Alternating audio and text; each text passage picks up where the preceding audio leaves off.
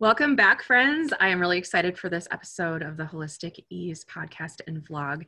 Today, I have with me a guest, Misty Lampaa, a friend of mine, and she is a mom of 4, a business owner. She lives in Detroit Lakes, Minnesota. She is someone who I feel encapsulates what it means to live a holistic lifestyle and to do it with integrity and to do it with purpose and to do it with a sense of soul. So welcome, Misty. We're so excited to have you here today. And we're going to talk a little bit about your background, how you got into yoga and holistic lifestyle. And then we're going to chat a bit about intuitive eating, because here at the beginning of the year, we see so much diet culture all around us. And I know that you have found a different way to relate to food through more of an intuitive approach to life in general, a mindful approach to life in general, right? So welcome to the podcast. Welcome to the vlog. And can you just share a little bit about your background, your story, and how you got into holistic lifestyle? Yeah, thank you, Erin. Yeah. So really my backstory is I was a college athlete. I played soccer in college, and I think it's really funny looking back because I would have Diet Coke on the sidelines of my soccer. And I probably had like gummy bears or something, and just toxic. And I didn't care as long as it wasn't full of fat, and that's what I cared about at the time. So Pretty funny looking back. After my college career, I moved out to the East Coast and did an internship with a few different companies for their corporate health. So it was really fun. I got to work at the Boston Herald and Tip O'Neill Government Center, a bunch of fun places out east. And along the way, I stumbled upon hot yoga. Oh, and amazing. So I had heard about it, and I lived in Boston, and so I really wanted to try it. And it was really the first time that I felt like, first of all, it was a hard workout, which is what I wanted being an athlete. And then second of all, it was the first time that I had to sit with myself for an hour and a half and stare at myself in the mirror and be like, what the heck is going on? I don't know how to deal with myself. Yeah. Well, I kind of decided I needed more of that. So when I lived on the East Coast, I probably took hot yoga 3, 4, 5 days a week, and really mostly for the physical. And it wasn't until I moved back to Minnesota, I decided to pursue my yoga teacher training. And that was in 2011. And that was fun because I was super pregnant with my second son. And I had him in the middle of the training, and then I went back a couple days later, but they were so great. I was nursing and taking yoga training, and it was really cute. That's awesome. Yeah. And then that kind of spiraled into we moved to this area, and it really didn't have a lot of yoga, and it didn't have hot yoga. And I really still love the heat. Mm-hmm. And so I, at some point, decided to open up my own studio. That's amazing. So it all started because of hot yoga. And I like what you said there, that it was the first time where you really had to encounter yourself in a sense of stillness and having to actually work a little bit on that inner dialogue and that mindfulness. So what was that process like for you when you were, confronting that side of yourself for the first time? Scary and weird, and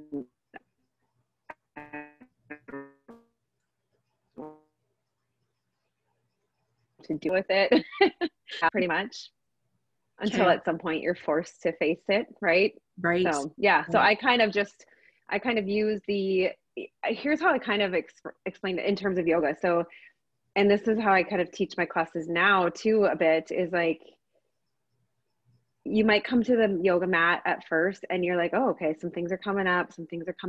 I might deal with it here. But then as soon as I step off my mat, I'm back to my regular life. Mm-hmm. And that was me for a really long time. Mm-hmm. And I think eventually the more different types of yoga you take, and the more you surround yourself with that energy in some way, whether it's yoga or whatever mindful practice you have, you kind of you get to a point where it sort of makes its way into you off of the mat, or off of the practice, or off of wherever you are, and eventually you're like, okay, I know I need to deal with this stuff, and I should probably start doing that. Yeah. Well, I think that's incredible. And I do find that even being in silence is something that a lot of people really struggle with, because then they're having to hear those inner thoughts and those inner dialogues. And there's a lot of fear of leaning into that and starting to work through those things. But what I find with yoga is, yoga is not just what we think of as yoga. It's not just the poses on the mat and the class, but it's an entire approach to life. And there's different aspects of yoga. So the fact that it started to infuse itself into the rest of what you're doing is so cool, because that's exactly what that was designed to do. Mm-hmm. Yeah, totally. So then you ventured into being a business owner. And so tell me, what really inspired you? So you're in a small town. I'm in a really small town. We're both lucky enough to have yoga where we are, but when you don't have it and you need it, it's horrible. So were you just wanting to provide that service for people? Were you seeing like a greater vision with what you were doing? Because I know that you have yoga, fitness, and nutrition are kind of the three parts of your business that you emphasize, correct? Yeah. So I started out, actually, my company name, 180 Balance, started as a nutrition company.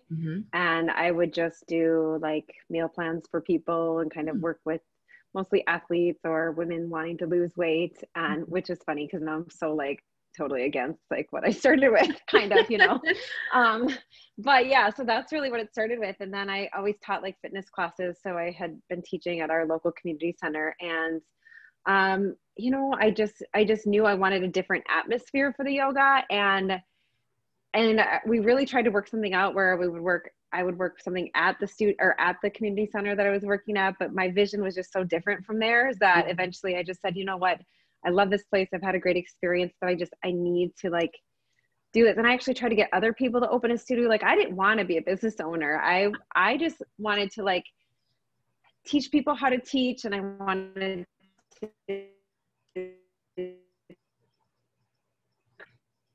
create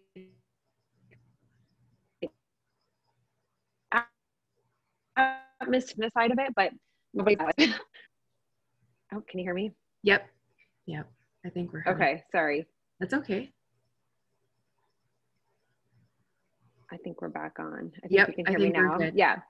So you're talking about how you didn't want to be a business owner, but you ended up... I didn't want to. I ended up like, I was trying to get other people to open a studio and just me help manage it or whatever. But eventually my husband convinced me to just do it. Like, let's just do it ourselves. You can do this. And so I did. And then it was really funny because I thought just everybody would show up if I opened up a yoga studio, and nobody showed up like at all. So you had to figure out marketing, right? Yeah, I would have like 2 people that followed me from the community center where I'd have like 40 people in classes, and then I was like, well, okay, this is humbling. So it's a process, and it's so interesting. I find this to be true with a lot of people that are in the healing realm, is that they initially resisted going into the space where they were actually going to be the most effective in bringing their message and their work forth into the world. I find this with myself too. It's like, somebody else could do that. Somebody else would do that better. And I think it's a really good lesson for those of us that are feeling that resistance to maybe explore that space a bit more. And maybe some of the fears behind it that we have aren't what they think that they are. There's just a lot of different reasons why we might resist that, but it might be the very thing that we're resisting that is actually what we're called to do.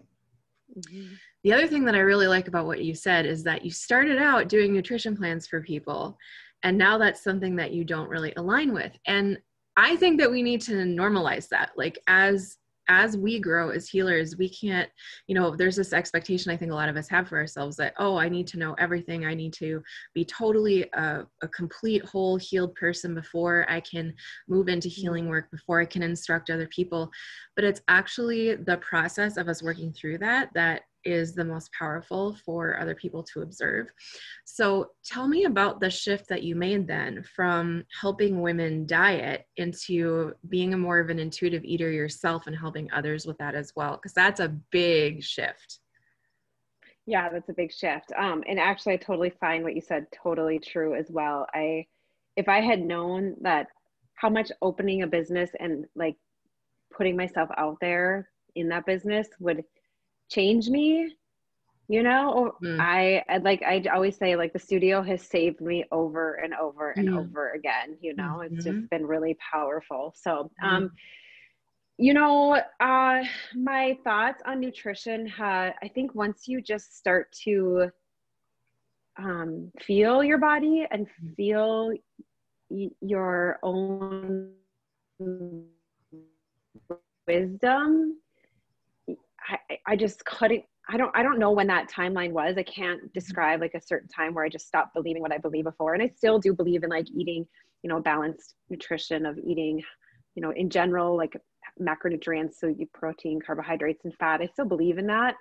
But I'm not rigid. And I believe that you know your body better than I do, that I can't tell you what you need, that you have to get quiet enough to learn what you need for Mhm. yourself. And Mhm. I don't know exactly when that shift happened, but it happened, and I couldn't go back to thinking any other way once I figured that out. And once I realized that, no, I know if I'm quiet enough, I can hear what my body needs, and I can feel when something doesn't sit well with me and when things do sit well with me, and what energizes me and what depletes me and what, Mhm. all those things. So yeah, I don't know when the shift happened, but again, I just think it's, you know, that was something that I was hoping to, that would come up naturally, and it totally did. But I think anytime you're immersed in, and not totally immersed, anytime you're even dipping your toes and coming back regularly into some sort of energetic body practice, Mhm. you're, again, you're just forced to listen. Mhm. And when you listen, you can't deny what is happening any longer. Amen, sister. Amen. We need so much more of this. And this is a big part of my work too, is to reconnect people to their intuition, because I feel that we've become so disconnected from it, that it's like, we don't even trust that we could possibly hear an inner voice. And that if we did hear an inner voice, it would tell us the truth. Like, there's just a lot of layers of self-limiting beliefs about that, I think, that exist. And then there's the other side of things where it's like the diet culture has told us that things have to be a certain way in order for us to feel and look the way that we want to. So there's a lot of undoing, I think, of false beliefs that happens when you get into some kind of mindfulness or intuitive work. Now, I'm curious for you, there is a formal practice called intuitive eating, capital I, capital E. There's a book by the same name. You can go and get trained in it. So that's an aspect of intuitive eating. But I'm hearing what you're saying is that you first came to intuitive eating not through formal instruction in that, but through your mindfulness practice. Is that correct? Yeah, absolutely. I've never taken formal intuitive eating training. I am certified nutritionist and probably have all the certifications out there for teaching nutrition, and have taught it for like 20 years. But honestly, none of that really matters. It's what my own practice with myself has taught me. So if you had to define intuitive eating, how would you define it if you were explaining it to a client? What I do when I work with clients is help them settle down their head Okay.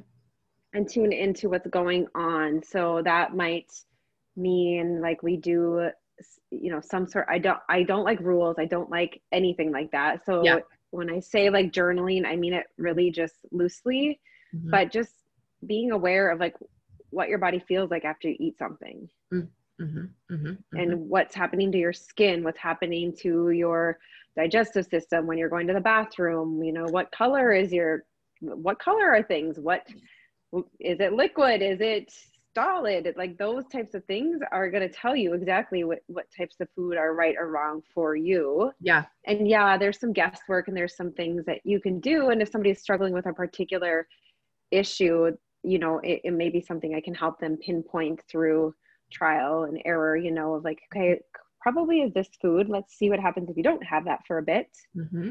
and see how you feel. So it's a bit of just practicing. But I think, again, going back to this culture, it's such a quick fix culture that it's not very many people who are ready and willing to do that deep work of the listening and of the really figuring out what works for them. Yeah. I feel like if we could approach it with more of a sense of curiosity and play and see it as an experiment rather than this is something I need to fix and check off my list and then I'm done. instead of looking at it as real type A, to actually approach it a little bit more from the type B side of things. And like you said, more loosely, but it's hard for people to give themselves permission to do that, I feel. So, oh my gosh, totally. yeah. So when you started eating more intuitively, I'm curious to know for you, and everybody is different, right? So what works for Misty or what works for me is not going to be what works for the next person, but I'm curious to see from your standpoint, what did you notice when you started really tuning in about your food? What kind of benefits did you notice? What kind of things did you notice were bothering you? I knew I was sensitive to, let's say, like gluten. Mm-hmm. And then I did like a cleansing process. And when I kind of eliminated stuff from my, I did like a 2-day cleanse. And when I eliminated the stuff from my eating and tried to put it back in, knowing I was already sensitive to it, it became more and more sensitive. And sometimes it's worth it. Like sometimes I want a freaking cupcake and I'm going to have a cupcake, and I love cupcakes. Yeah. And then I'm going to pay for it because my stomach's going to hurt. Then I'm going to have sharp pains in my stomach. My throat gets like coated and scratchy, and I don't feel good. And my digestive system's all messed up. But it's worth it sometimes. And I'm okay with that. I just have that knowledge. And I also have the respect for my body to not do that most of the time. Ooh, I love what you just said there. That's a version of self-love, to be able to respect what your body is needing and telling you. And I talk about that with a lot of women I work with, because let's say we'll like connect a couple of times a month or something. And it's so interesting to see, again, just that diet culture and that shame around food. Mm-hmm. So I'll have so many women, and it's like clockwork, like, oh my gosh, I was so bad this week. I ate. But I'm like, what do you mean you were bad? Like, does that define who you are when you ate a damn cupcake? No, Mm-hmm. It doesn't define who you are. You ate a cupcake. Like, yeah, exactly. Did you enjoy it? Yes. Well, then why are you ashamed of it? Like, you weren't bad. It's not bad. It's just not that nutritious. Get over it. Yeah. Yes. Love that.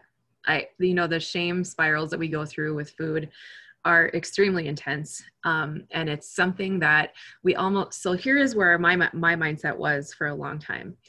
I felt like the only way I would be able to lose or maintain my weight is if I punished myself by depriving myself and shaming myself.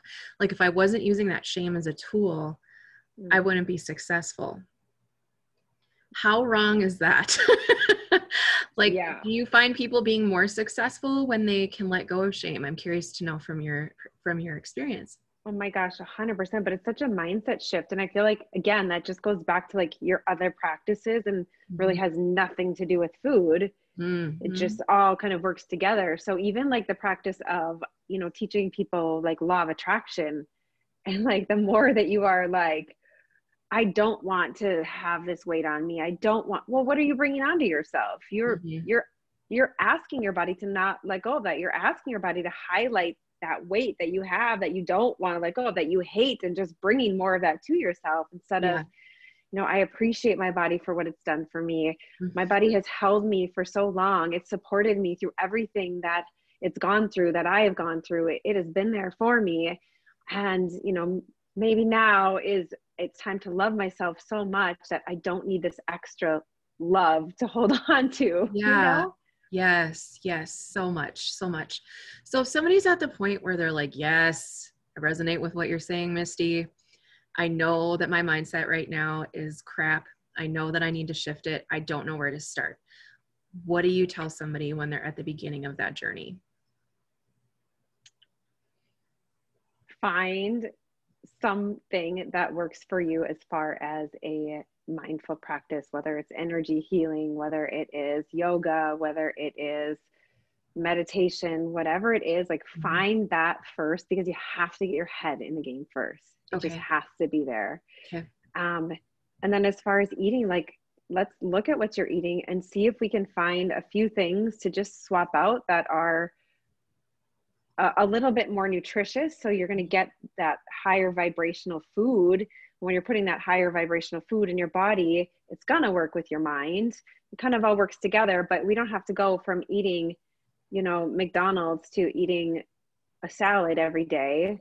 That's not the goal, and that's not helpful. That's not useful in your body either. So just starting to make small changes that are a bit more nutritious and a bit more higher vibing foods. And then hopefully with the mindful practice, you'll be able to slowly adapt over time. So as I'm listening to you, I'm very much hearing the opposite message of diet culture, which is certain foods are bad foods.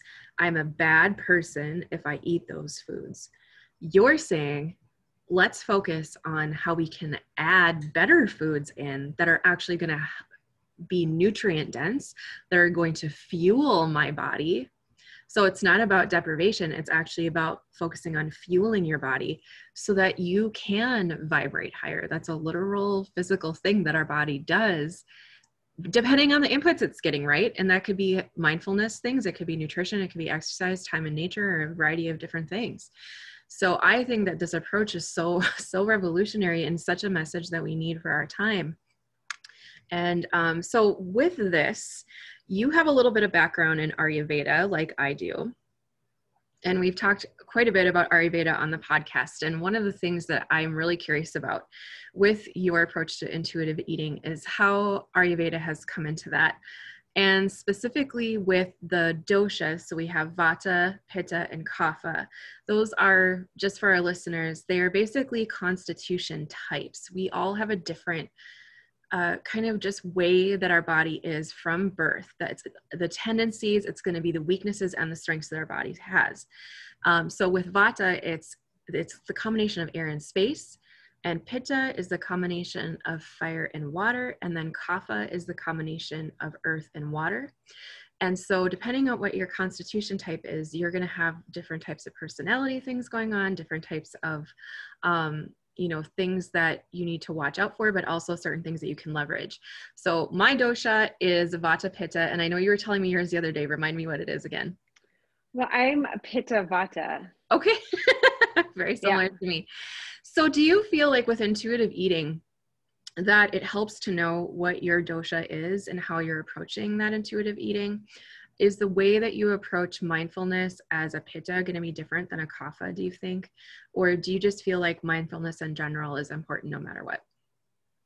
I think it totally depends on the person, right? Like if that's overwhelming for you, then no, it's not helpful. It's not useful. Yeah. If it's helpful for you, just a reminder, if you're not super in tune with your body yet and you need that kind of reminder of what foods to maybe stay away from and what foods will help balance out any imbalances, then sure, then that's useful. Okay, good. So you don't have to feel like you're pigeonholed because you're a certain dosha, but if that information is helpful for you to know, it might actually help to bridge some of those gaps and help you to get to where you want to go maybe a little bit more quickly, if that is going to be helpful for you to know what that is. I know for me, it does help me depending on the season. So like in fall, when we have a lot of Vata, if I know that, then I know, okay, it's actually okay for me to eat a few more root vegetables just to bring in some of that earth element. And what I think is so interesting is that as soon as I do that, my body is just like, thank you. It's like the messages I'm getting back from my body. So it's kind of interesting how those ancient wisdom practices, whether it's Ayurveda or yoga or whatever, are really confirming of our relationship with that inner voice and our intuition in our body. So I just think it's really cool how it all fits together. I do too. And one of the things like I will, teach people in intuitive eating is to eat with the season. So, I mean, things grow in different seasons for different reasons, right? And so if you're eating those vegetables and those fruits that are in season, that's typically going to be best for doshas. And obviously, like, even though we might be, Vata Pitta or Pitta Vata, it's still, you're going to follow those seasons that are more or more Pitta or more Vata. And so you might have an imbalance in one of those and be able to bring in the food that's needed to help it balance those, or the spices or whatever, right? Yeah.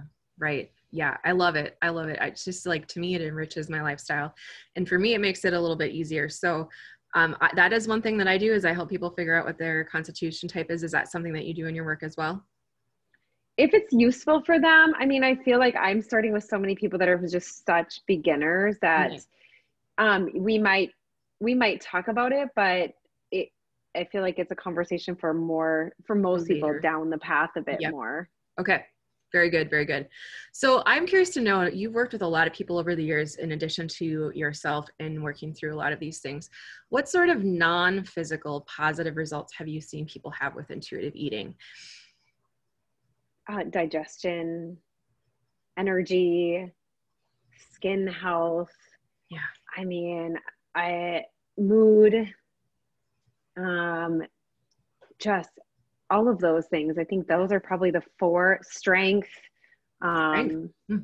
less pain in their joints, Mm-hmm. less inflammation all over. Mm-hmm.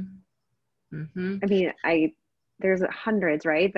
Probably those are the big things that come to mind right away. Is people like, I have so much energy, I'm sleeping better, Mm.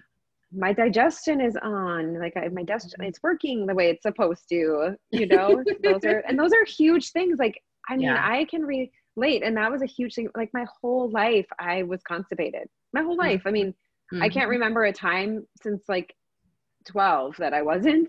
Mm. And then when I finally started eating this way, 4 or 5 years ago, my body started working. Yeah. That's incredible. I mean, the joke used to be in my family when we go on vacation, oh, we got to wait for mom to poop, and it was like, it was miserable. That is Yeah. so funny. And I think that it just speaks to that whole thing that so many of us have internalized, that we can't trust our bodies. God, it's so funny. You said that. I was driving home. This is way TMI, but it's fine, right? Yeah, it's totally fine. Okay. Yep. It's like I was driving home from my son's hockey game a couple hours away, and I hadn't had a chance to go to the bathroom. And I'm literally like, I'm so used to it, but I still have a little like, from when I used to be able to not go all the time. So I'm driving home and I go, I trust my body to know what it needs.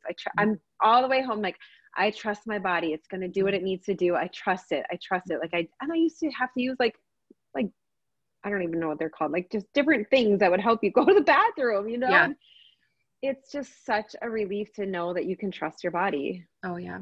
I honestly feel like that's in many ways the core wounding of many of us who have been part of diet culture for most of our life in one way, shape, or form. And that wound healing takes time, but it's so powerful when it starts to heal, because you have these little tests of your faith that you get to make, like this drive that you were doing, where it's like, okay, I've given my body something different. I'm honoring it. I'm loving myself in a different way.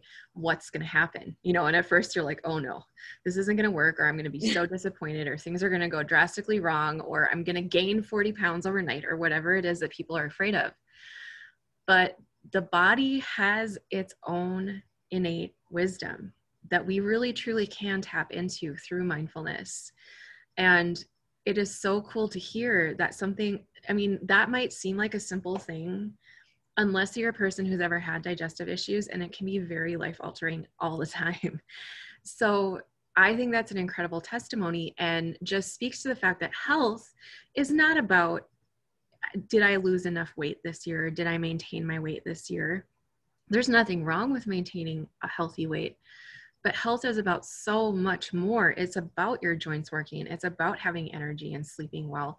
And sometimes when you do those things, the body will also release some excess weight. So not that that's the goal of intuitive eating, but have you seen that also happen for clients? Yeah, so much. I think when we can take the focus off what we look like and how much we hate our bodies, Yeah.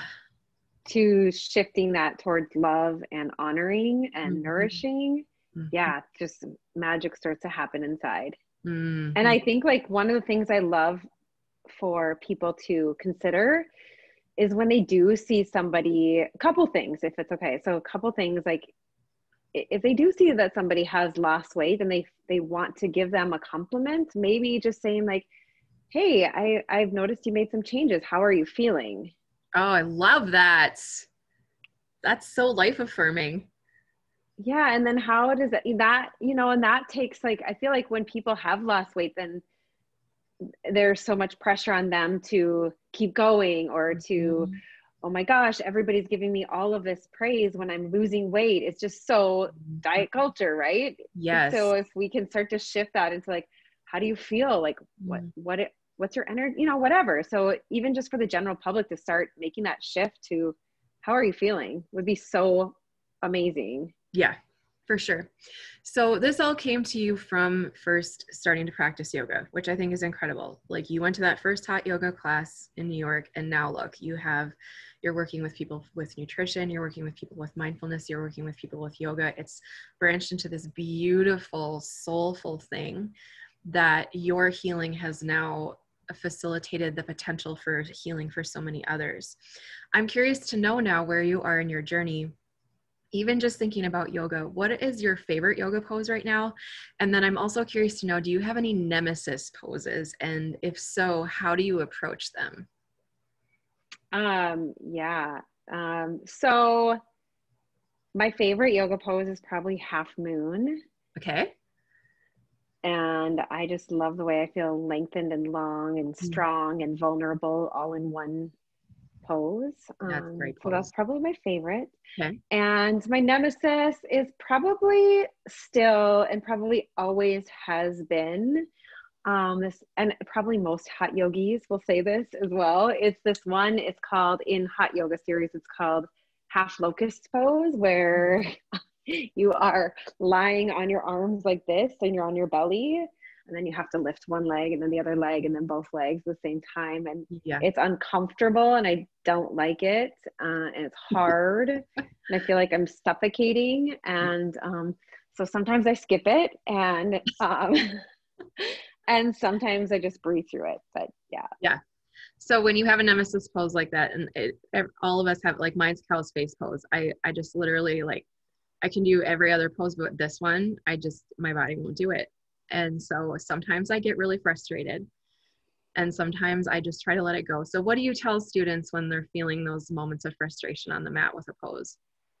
Well, it depends on where the frustration is coming from. If the Ah. frustration is coming from pain, Mm-hmm. don't do it. Then that pose isn't right for you. If Mm. the frustration is coming from feeling like you have to look like everybody else doing it, close your eyes and just feel your way into the posture and Mm. don't worry about what it looks like. And if the frustration is coming from um, just sometimes just not wanting to do it and feeling like it's not going anywhere, just breathe through it and let it be what it is, and let it, and never force. Like I think that's probably a good, probably in anything in life, that's a big Mm-hmm. lesson I've learned over the last few years, is Mm-hmm. never push and force. Mm-hmm. And discomfort is okay, pain is not. Okay. Okay. And breathe. Well, yeah, and breathing. Also good advice for intuitive eating, to not try to force things and to be more observant non-judgmentally about your current state versus feeling like you have to be a certain way.